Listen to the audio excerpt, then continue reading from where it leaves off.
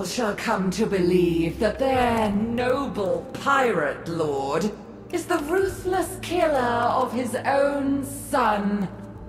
He shall be cast out, and the world above shall descend into chaos.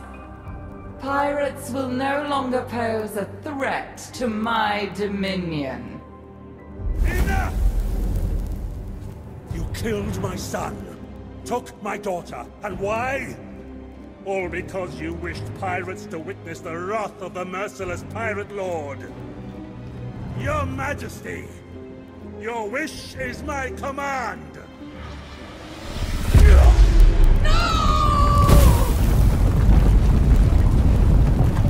Dad?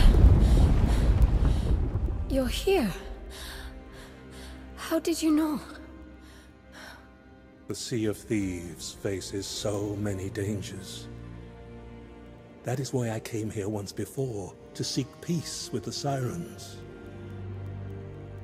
I asked Demarco to be my envoy, a bridge between the two worlds, but he refused.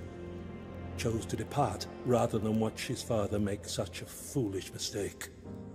When I let slip that Demarco was leaving, the Siren Queen saw her chance to discredit me. The logbook, the mutiny, even if I had spoken out, few would have believed me. The Queen is gone now. People will come to their senses. They'll understand. Perhaps. But that won't bring Demarco back to us. For that I have only myself to blame. We mustn't lose hope. Demarco's soul may still be out there somewhere. I won't rest until I know for sure. That's my girl. Now, it's time for us to leave. I've got a lot of explaining to do.